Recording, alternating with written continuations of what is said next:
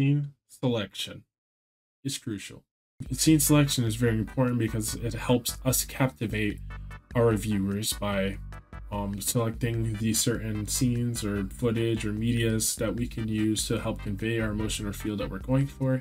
And also, if we want to make something very flashy or very visually appealing, we can do that in much less time.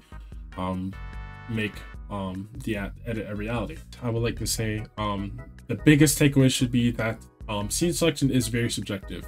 It is something that is going to vary across editor to editor, as mentioned before, but also at the same time, since you will have a different feel of the edit, or you will have a different way of making an edit compared to somebody else, even if it's the same sort of like a style wink wink, that is completely okay. There's nothing to be ashamed about, especially if you're starting out, because we all make the edits differently. That's the idea. We all make edits differently. Of course, there are basics to each and every edit, but that varies between person to person, of course.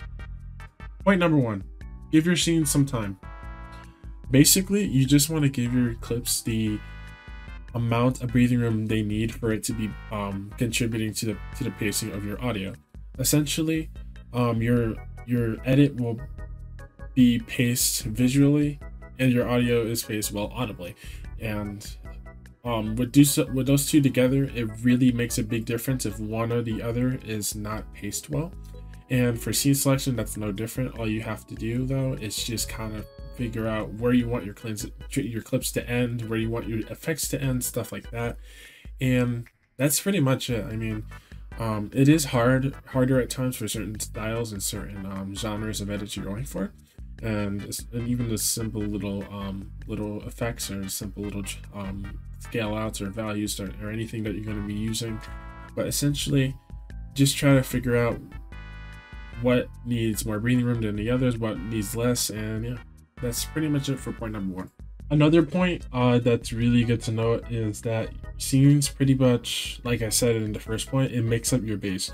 Your base is always going to consist of the basics, so having a basic scene selection, especially one that is well selected and well chosen, will actually grant you a positive benefit, or like a real benefit into your editing process, because you actually can use scenes that will work for your edit that you're trying to go for, and other things too.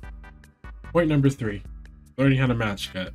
Match cutting is when you are taking two clips with similar subjects, such as something, for example, in the air and around the same position as the other clip, and trying to cut between both of them. And that's pretty much how match cutting really works. I mean, it is a little bit harder to actually get the cuts that you need, but it is something to look forward into for the long run, and that's pretty much it.